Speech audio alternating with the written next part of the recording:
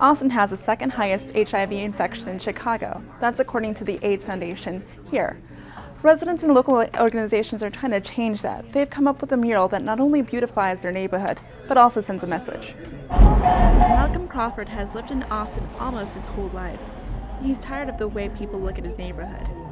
There was a rape and a serious rape in the community. My wife was at work and she said somebody asked her where our shop was, 5820 West Chicago Avenue, and the lady said, "Oh, is that where the rape was?"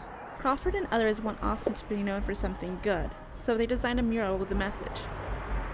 A symbol or pays homage to the AIDS memorial quilt, but it also is in recognition of the African American tradition of passing down family history and knowledge.